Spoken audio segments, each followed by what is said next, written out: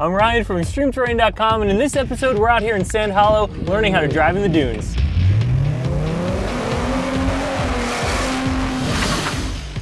So here we are out here at Sand Mountain OHV area just outside of Sand Hollow State Park, and today is all about driving on the dunes. Next to me I have Jeff. Jeff, thanks so much for being with us. Thanks for having me out here with you guys. Absolutely. Jeff is from the Desert Rose and Trail Society. We're very happy to have him out here as a guide for us and to show us some of the techniques behind wheeling in the sand, because it is a little bit different from what we're used to. So we have the Deegan Jeep out here. This is the Jeep that we built for Brian Deegan. If you haven't seen that video, make sure you subscribe to our YouTube channel. That way you can check that video out, as well as our video of us wheeling this Jeep at Easter Jeep Safari this year. That was an absolute blast. So this Jeep's pretty well set up, but Jeff's gonna talk us through a little bit more about how you want your Jeep to be set up and some of the techniques that you're really gonna use out here in the sand. I know we were talking about the fact that you can pretty much take a stock vehicle out here and wheel it. That's correct. All you need out here to get on the sand is just air your tires down, get a bigger footprint, a little bit of horsepower, and some common sense, and anybody can come out here and wheel in the sand. If you have something, especially something like yours,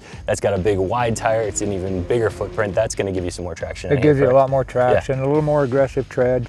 You can get too aggressive if you don't have enough power, and then you're just going to dig a hole and you're not going to go anywhere. If you do start getting yourself into one of those situations, don't just hammer down and dig it down to the frame. Right, so that's not a fun situation to be in. Yeah, we have the Deegan Jeep, as like we said before, this has 37 by 1250 tires on it. It's got a 4-inch lift to clear those tires, and maybe most importantly about this setup are the shocks. These are the Falcon 3.3 adjustable shocks. We have them on a fairly soft setting because you said out here with some of the Razors and the ATVs, it can get pretty bumpy. Right, it gets pretty bumpy with the tracks that people leave, and then also you'll notice on the dunes, depending on which direction the wind goes, there's a razorback, and that's real steep. You don't want to go up them because you probably won't make it, but you don't want to fly them off of them either and do a nosedive in the sand. Yeah, but not something I don't think I'd ever want to do one. But again, that's why we have the expert. We have Jeff out here. He's going to make sure nothing like that happens to us today, and then we're just out here having a great time. So Jeff's going to be riding my shotgun, and we're going to hop in the Deegan Jeep, and he's going to show me some of the techniques out here, have a little bit of fun, and then Jeff's going to get in his Jeep. We're going to place and follow the leader, rip around out here, have a great time. So let's get after it.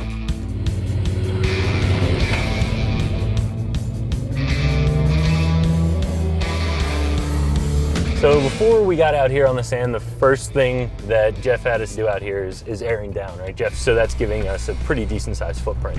But you were saying about not wanting to air down too much because you can actually get sand in the bead? Yeah, when you hit something, it'll open your bead up, you get sand in there, and then all your air leaks out and cuts into your playtime. Yeah, we don't want to do that. We want to have fun out here.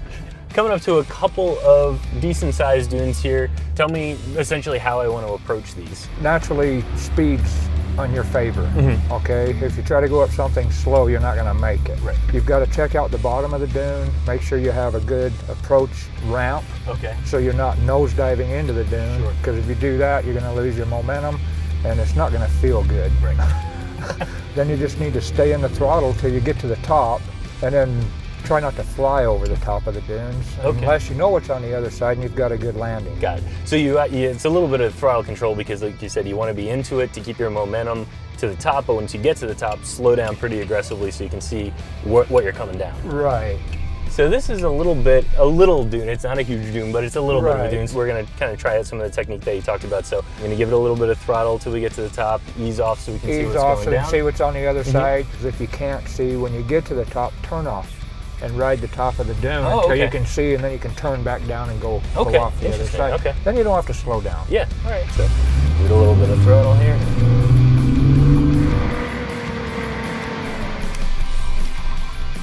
Yeah, that's a pretty steep drop off there. Ooh, that is pretty steep. I can see what you mean there. If you don't let off and you carry speed over that, you become an airplane with no wings. And that's not what you want, because when you nose in on the other side, that's when you end up with some problems. So we know that right now the wind that shaped these dunes was coming from our back. So pretty much every dune that we come upon is going to be the same thing. A little gentler it's going to here, be the same thing. And this one's a little steeper at the top, so you're going to need a little bit more momentum. Just let off at the top, or you can actually slam on your brakes and slide off the other side. And hopefully it's not 300 feet to the bottom. Yeah, okay, well, we'll find out. You're going to need a lot of momentum. Okay.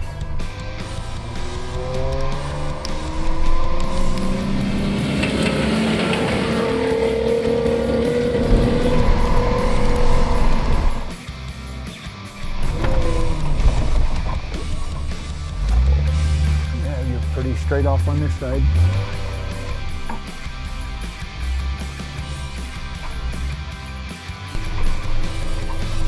Good job. So yeah, I panicked a little bit when we got to the top, came to a complete stop. Luckily didn't get high centered. We weren't too far over to the right and we were able to save it. So out here on the sand, you can definitely get yourself stuck, but it's also very preventable, you were saying, as long as you do the right thing once you start spinning. When you're climbing something, yes, it's definitely preventable. The important thing is to stop before you bury your axles to where you have to shovel it out. And I know we're friends, but if you bury it to the axles, you're on your own, buddy. I hear you. Well, we'll do everything we can to prevent that. So it's pretty much when I start feeling spin, when I really lose momentum, we want to back out of it, right? Well, yeah, as long as you're moving, there's a possibility that you could still make it. Got it. It's when the vehicle comes to a dead stop is where you're going to dig in. Got it, okay. When the vehicle comes to a dead stop, that's when you let off the throttle, put it in reverse, and you can back down it. And the important thing that you're going to remember is to keep the vehicle straight when you're coming down. So we're going to try this, which is pretty steep. We're going to take it a little bit slower. That way we can get a good feel for how that process works. Exactly. There you go. There you go. So right as you come to a complete stop, as you said, that's when you want to hit the brake. That's when you want to let off the throttle, stop. You should be good to back down. Right. Yeah, we got gravity on our side here. Yeah. So this is a small little one, so, oh yeah, it makes it real easy to come out of it. And then like you said, as long as you keep the steering wheel straight. So what we're gonna do here is back up and try the same thing, but now try not to get stuck and give it a little more throttle, see what happens. Oops. A little too fast. Oh, you're all right. Making it better than not. Yeah. All right, well, you gave me a real good crash course there. Got some of the techniques down, got some experience under my belt. Maybe you hop in your Jeep, I'll stay in this one, and we'll play a little follow the leader, rip around, have a good time. Okay.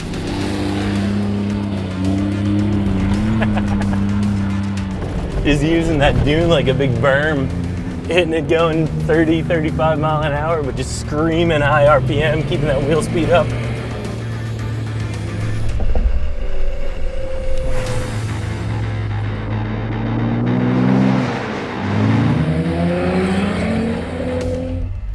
Woo!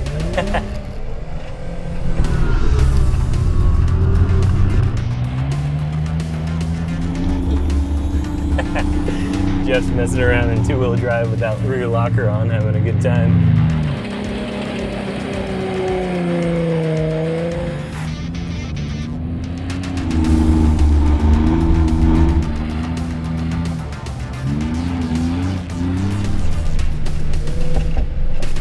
So always keeping an eye out for other people. Yeah, a ton of ATVs, dirt bikes, all kinds of different side-by-sides out here.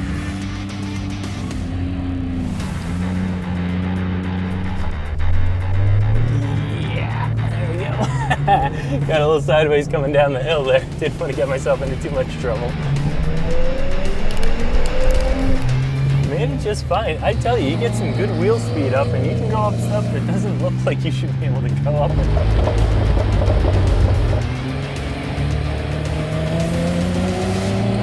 But it is still about throttle control because you want to carry as much momentum as you can through the climb, but once you get up to the top, you really want to slow down so you don't air out coming over the top of the thing.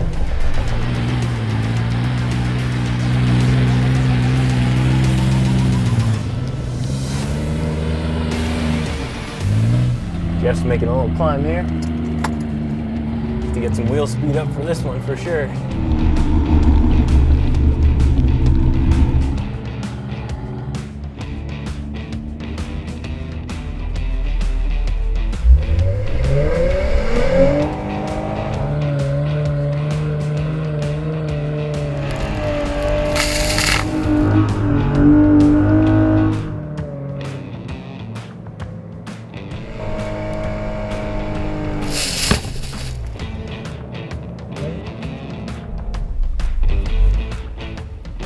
We're trying to just get back to where we started here, and these hills are steep. The sun's been baking them all day long. The sand is super, super dry. This is definitely giving us a bit of a fit here. So I'm gonna give it another run here and see how I do.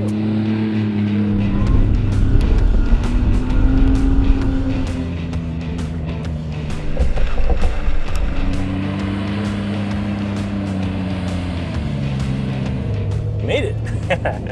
Just hammer down sometimes.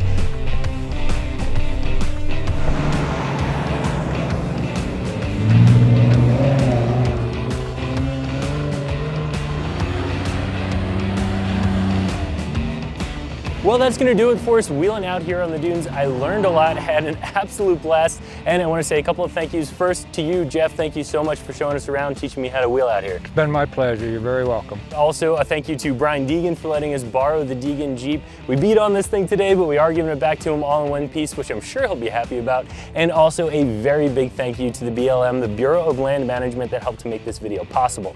Make sure you subscribe to our YouTube channel. That way you can check out us wheeling this Jeep out at Easter Jeep Safari and some of the best Jeep content out there.